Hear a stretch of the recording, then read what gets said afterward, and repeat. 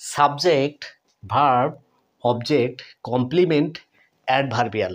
একটি বাক্যের এই যে মূল কাঠামোগুলো তৈরি হয় বন্ধুরা এই উপাদানগুলো দিয়ে।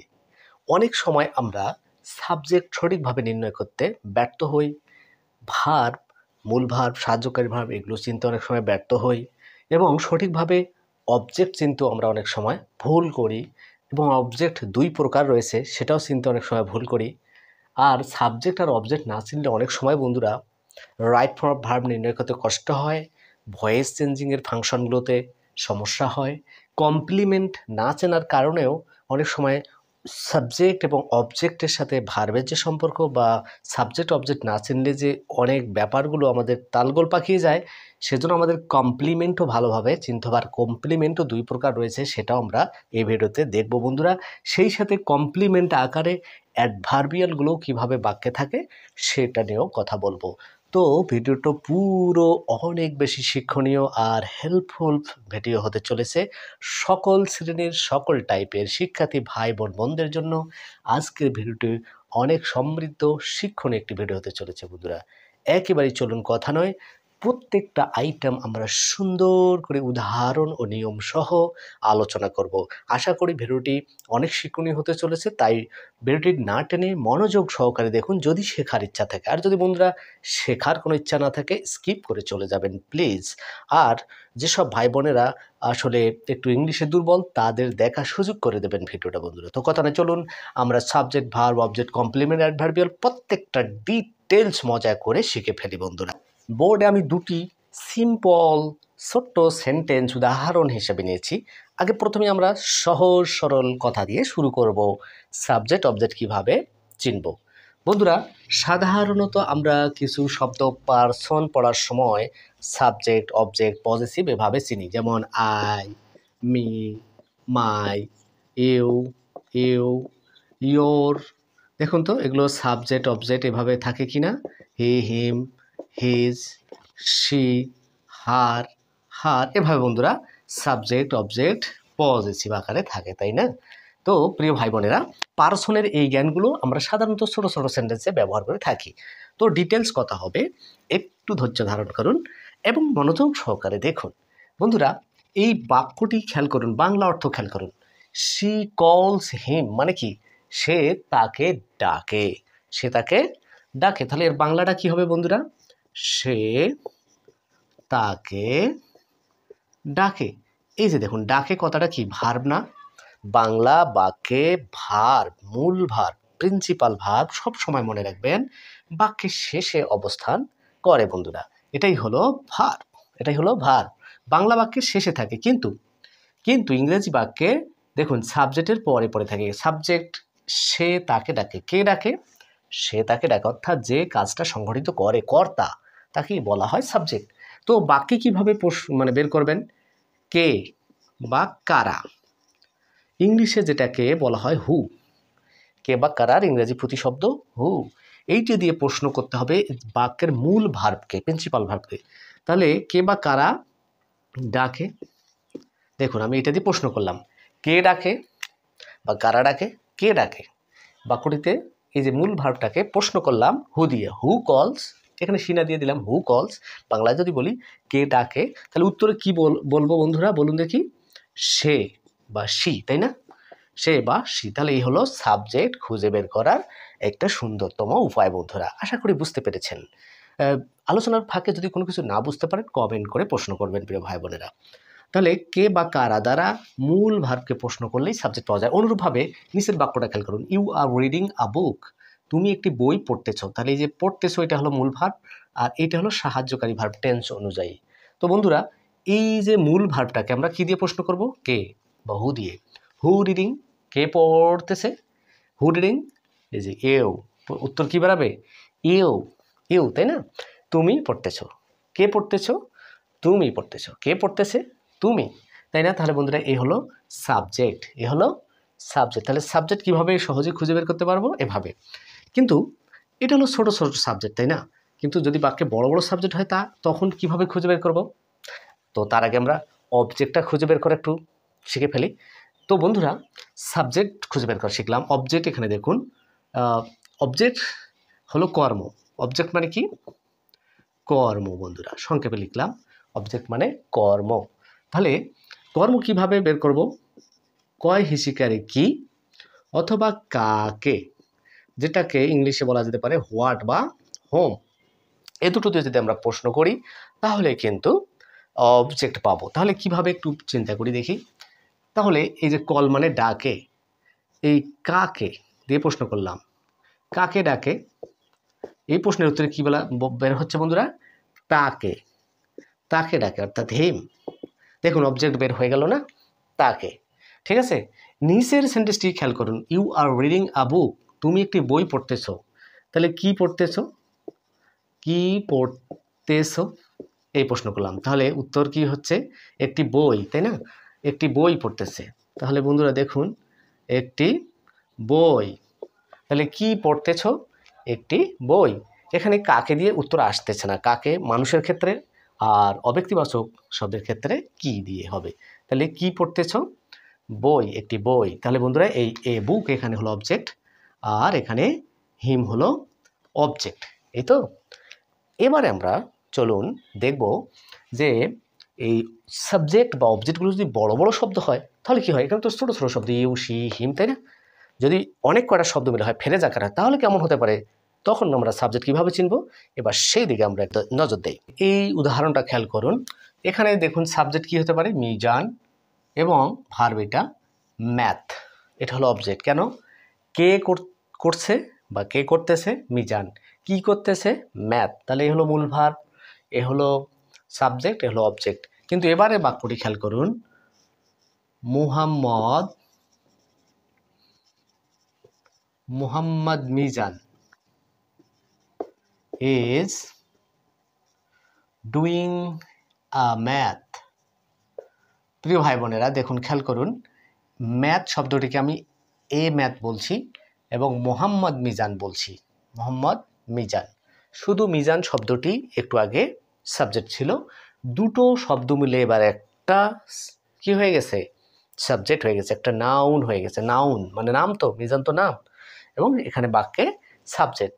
তাহলে বন্ধুরা দুটো শব্দ মিলে যখন একটি পদের কাজ করে, একটি পার্ট অফ স্পিচে কাজ করে, তখন সেটাকে ফ্রেজ বলে। তাহলে ফ্রেজ আকারেও সাবজেক্ট হতে পারে, অর্থাৎ একাধিক শব্দ মিলেও সাবজেক্ট হতে পারে। অনুরূপভাবে দেখুন অবজেক্ট এখানে ছিল ম্যাথ, আর এখানে এসে হয়ে গেল এ ম্যাথ, মানে একটি ম্যাথ করছে। এভাবে আমরা আরও বলতে পারি যে Muhammad Mizan is doing a hard math, অথবা বলতে পারি ডিফিকাল্ট ম্যাথ। তাহলে আরও দেখুন এই অবজেক্টটা এখানে একটা আরও লম্বা বড় ফ্রেজে পরিণত হচ্ছে। তো বন্ধুরা এভাবে একটি নাউন ও সামনে পিছনে অনেক শব্দ সহ গুচ্ছ আকারে, অর্থাৎ শব্দগুচ্ছ, ফ্রেজ মানে শব্দগুচ্ছ, শব্দগুচ্ছ আকারে সাবজেক্ট অবজেক্ট হতে পারে। প্রিয় ভাইরা, এই সাবজেক্ট আমরা বুঝলাম, অবজেক্টও বুঝলাম কিভাবে খুঁজে বের করে।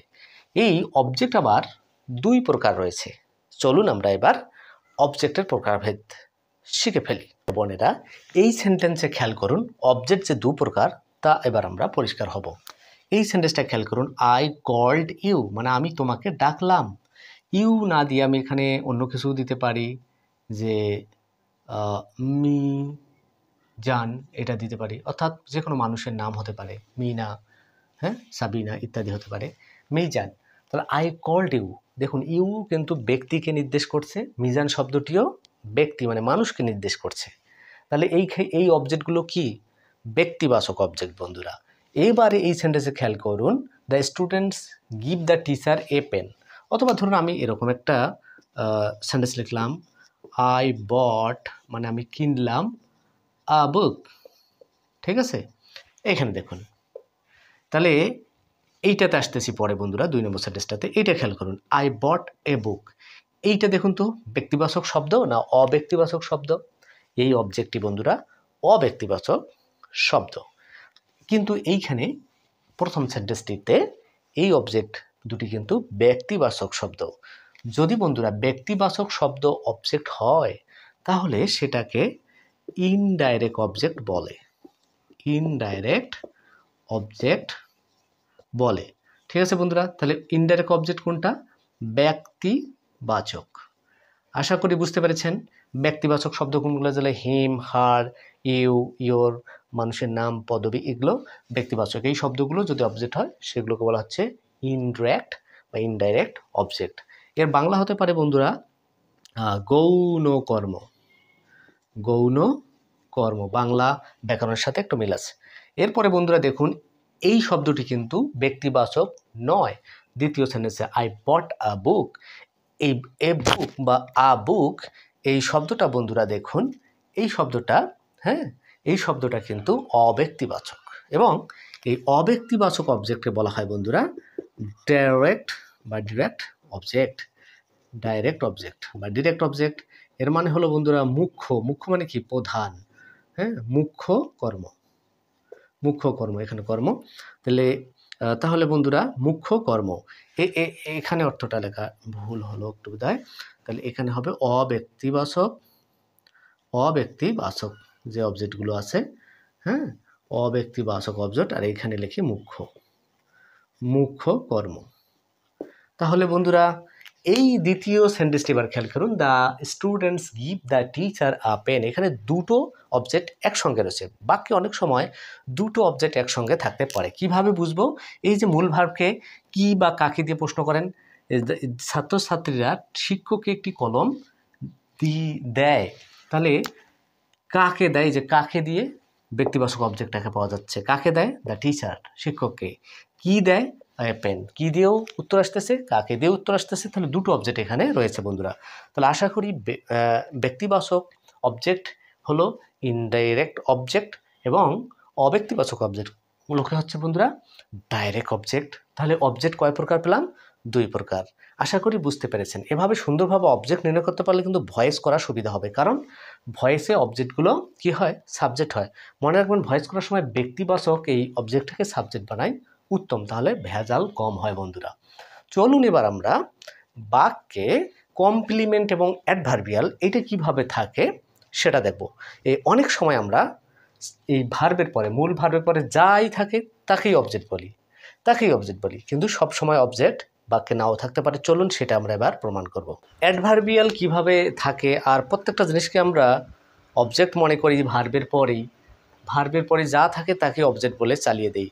ভার্বের পরে সবসময় অবজেক্ট থাকে না বন্ধুরা।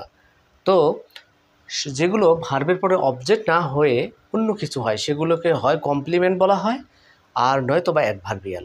তো আসুন প্রথমে আমরা কমপ্লিমেন্ট হিসাবে কমপ্লিমেন্টকে আগে চিনে ফেলি। কমপ্লিমেন্ট কি? কমপ্লিমেন্ট শব্দটা এরকম বন্ধুরা বানান, কমপ্লিমেন্ট। কমপ্লিমেন্ট মানে কি?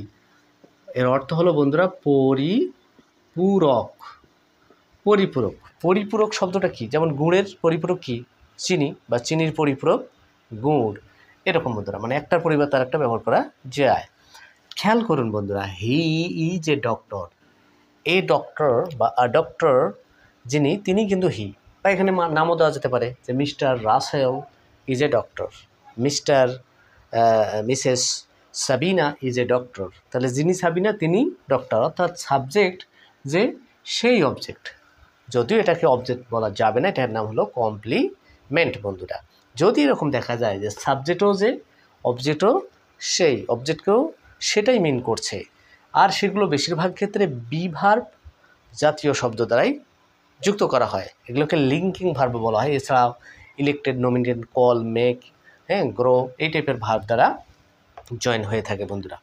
তো সাবজেক্টিভ কমপ্লিমেন্টগুলো সাধারণত বি ভার্ব দিয়ে বেশি যুক্ত হয়ে থাকে বন্ধুরা। তাহলে সাবজেক্টকে বোঝাতে যখন আরও একটা নাউন বা নাউন ফ্রেজ ব্যবহার করা হচ্ছে, তখন এই পাশের এই অংশটাকে আমরা অবজেক্ট বলতে পারি না, এটাকে বলবো আমরা কমপ্লিমেন্ট। কমপ্লিমেন্ট কেন? এই সাবজেক্টের পরিপূরকে, এই হিও যে, ডক্টরও সেটাই। কিন্তু আমরা যদি অন্য সেন্টেন্সগুলো খেয়াল করি, এরকম থাকে না, কিন্তু পরিপূরক আকারে থাকে না, অর্থাৎ সাবজেক্ট আলাদা, অবজেক্ট আলাদা আকার থাকে। হি হেল্প মি, সে আমাকে সাহায্য করে। তাহলে এখানে দেখুন সাবজেক্ট অবজেক্ট আলাদা। অনুরূপভাবে এখানে দেখেন, আবার এখানে সাবজেক্টকে বুঝাইলো, তাই না? এই হি যে, এই ডক্টরও সে, তাহলে এইটা হলো সাবজেক্টিভ কমপ্লিমেন্ট। কেননা সাবজেক্ট আর অবজেক্ট পাশে যে অংশটা সেটা একই জিনিসকে বোঝাচ্ছে, একজন আরেকজনের পরিপূরক, তাই এটাকে বলা হচ্ছে সাবজেক্টিভ কমপ্লিমেন্ট। দ্বিতীয় সেন্টেন্সটা খেয়াল করুন বন্ধুরা, দে ইলেক্টেড মি ক্যাপ্টেন। দে সাবজেক্ট, ইলেক্টেড মানে তারা নির্বাচিত করলেন, বাছাই করলেন, মি মানে আমাকে। তাহলে এখানে দেখুন সাবজেক্ট আলাদা, অবজেক্ট আলাদা, কিন্তু খেয়াল করুন দুটো অবজেক্ট আছে এখানে, ডাবল অবজেক্ট।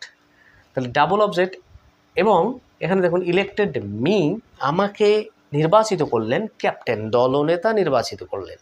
তাহলে বন্ধুরা এই মি যে ব্যক্তি, ক্যাপ্টেনও সেই ব্যক্তি, অর্থাৎ এই অবজেক্ট আর এই অবজেক্ট দুটো একজন আর একজনের পরিপূরক, কমপ্লিমেন্ট বন্ধুরা।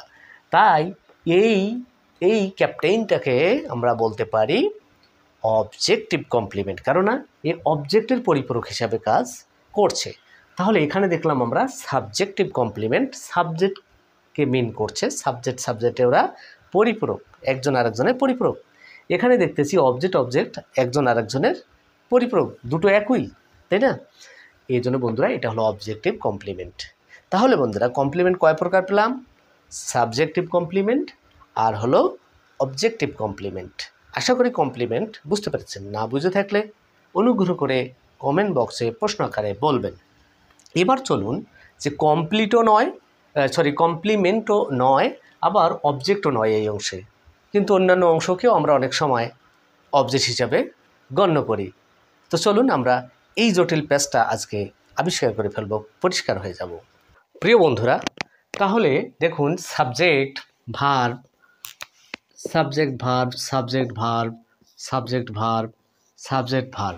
এর পরের অংশগুলোকে আমরা কি বলবো এখন? কমপ্লিমেন্ট, অবজেক্ট নাকি অ্যাডভার্ব, সেটা এখন আমরা প্রমাণ করব বন্ধুরা। তাহলে দেখুন, I go to school everyday, আমি প্রত্যেক দিন স্কুলে যাই। বন্ধুরা সাবজেক্ট বের করতে হয় ভার্বকে কে বা কারা দ্বারা প্রশ্ন করে, তাই না? আর অবজেক্ট বের করতে হয় কি দিয়ে?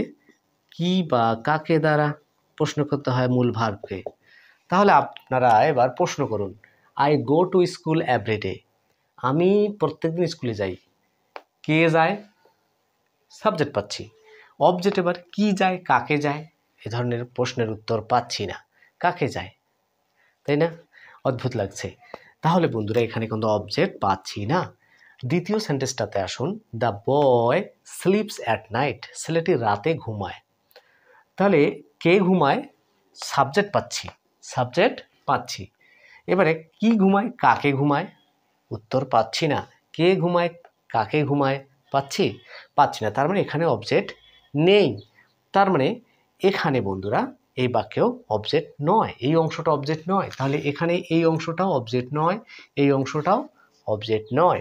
তৃতীয় সেন্টেন্সে দেখুন, Sabina reads more for good result, Sabina বেশি বেশি করে পড়াশোনা করে মোর ফর গুড রেজাল্ট। তাহলে দেখুন এখানেও এগুলো অবজেক্ট নয়, এবং এগুলো কমপ্লিমেন্টও মনে হচ্ছে না, কারণ সাবিনার পরিপূরক কি অংশ? সাবজেক্টের পরিপূরক কি? না, কমপ্লিমেন্টও না। The boy wax slowly, the baby wax slowly, শিশুটি ধীরে ধীরে হাঁটে। কে হাঁটে? শিশুটি। কাকে হাঁটে, কি হাঁটে? আছে নাই বন্ধুরা। তাহলে স্লোলি কথাটাও অবজেক্ট বা কমপ্লিমেন্ট নয়। তাহলে এগুলো কি বন্ধুরা? যখন আপনি বাক্যে এই শব্দগুলো দিয়ে প্রশ্ন করে কোনো উত্তর পাবেন, মনে রাখবেন সেগুলো অ্যাডভার্ব। হোয়াই, হোয়েন, আর একটা হলো বন্ধুরা হোয়ার, আর একটা হলো হাউ। দেখুন এই যে বন্ধুরা এখানে আসুন তো, স্কুলকে একটা স্থান বোঝাচ্ছে না? স্থানকে কি দিয়ে প্রশ্ন করা যায়? হোয়ার। আই গো টু স্কুল, আমি কোথায় যাই? স্কুলে। তাহলে এই যে হোয়ার দিয়ে প্রশ্ন করে উত্তর আসতেছে, তাহলে এটা adverbial of place, where the place, স্থান জাতীয় শব্দ বন্ধুরা এরকম অ্যাডভার্ব। এবার এভরিডে মানে একটা সময়কে বোঝাচ্ছে, কখন যায়? এভরিডে, প্রতিদিন। তাহলে এটা কি? অ্যাডভার্ব অফ টাইম, হোয়েন দিয়ে টাইম জানতে চাওয়া হয়, সময়। তাহলে এটাও বন্ধুরা অ্যাডভার্ব, এগুলো কিন্তু অবজেক্ট নয়। এবার কি বুঝতে পারতেছেন? মূল সূত্র অ্যাডভার্বশনের এই 4টা WS কোশ্চেন। 2 নম্বরে আসুন, the boy slips at night. এখানে দেখুন হোয়েন দিয়ে প্রশ্ন করলে উত্তর বেরিয়ে আসতেছে অ্যাট নাইট, কখন? রাতে। তাহলে হোয়েন দিয়ে উত্তর আসতেছে বন্ধুরা। তাহলে এটাও অ্যাডভার্বিয়াল অফ টাইম। এভাবে দেখুন ফর গুড, এখানে হোয়াই আসতেছে, কেন বেশি পড়ে, for good result. Adverb of cause, কারণ প্রকাশ পাচ্ছে। এভাবে ধরুন দ্য বেবি ওয়াক স্লোলি, কীভাবে হাঁটে, হাউ দিয়ে প্রশ্ন করে উত্তর আসছে স্লোলি, হাউ। তাহলে এইভাবে বন্ধুরা আমরা এগুলো দেখতেছি অবজেক্ট নয়, এগুলো হলো কি অ্যাডভার্ব বা অ্যাডভার্ব। তাহলে আমরা বাক্যে সবসময় মনে করি যে মূল ভার্বের পরে যাই আসবে তাই অবজেক্ট, না, তা অবজেক্ট নয়, তা অনেক সময় অ্যাডভার্ব হতে পারে। কেননা বন্ধুরা আমরা জানি যে অবজেক্টের ভিত্তিতে, অর্থাৎ বাক্যের মধ্যে অবজেক্ট থাকবে কি থাকবে না এর ভিত্তিতে ভার্বগুলোকে দুইভাবে ভাগ করা হয়, ট্রানজিটিভ আর ইনট্রানজিটিভ। ট্রানজিটিভ আর ইনট্রানজিটিভ। যেসব ভার্বের অবজেক্ট থাকে, সেগুলোকে বলা হয় ট্রানজিটিভ মানে সকর্মক, আর যেসব ভার্বের অবজেক্ট থাকে না সেগুলোকে বলা হয় বন্ধুরা ইনট্রানজিটিভ মানে অকর্মক। তাহলে এই ভার্বগুলোর অবজেক্ট নেই, এগুলো হচ্ছে অকর্মক ভার্ব মানে ইনট্রানজিটিভ। আর একটু আগে যে আমরা অবজেক্টের সেন্টেন্সগুলো দেখেছিলাম ওই ভার্বগুলো হচ্ছে ট্রানজিটিভ। বন্ধুরা সাবজেক্টিভ কমপ্লিমেন্টে কিন্তু ওই কমপ্লিমেন্টকে অবজেক্ট বলা হয় না, তবে অবজেক্টিভ কমপ্লিমেন্টে তো অবজেক্ট থাকেই, তাই না? এইভাবে আমরা অ্যাডভার্ব দেখলাম, ভার্ব দেখলাম, সাবজেক্ট অবজেক্ট কীভাবে খুঁজে বের করে তা দেখলাম। বন্ধুরা ভিডিওটি যদি অবশ্যই ভালো লাগে তাহলে অবশ্যই আমার পাশে থাকবেন এবং শিক্ষার আলোকে ছড়িয়ে দেবেন সবার মাঝে। এতক্ষণ ভিডিওটি ধৈর্য ধারণ করে দেখার জন্য সবাইকে অসংখ্য ধন্যবাদ জানিয়ে অন্য কোনো ভিডিওতে দেখা হবে সেই প্রত্যাশা রেখে বিদায় নিচ্ছি। বাই বাই, আল্লাহ হাফেজ।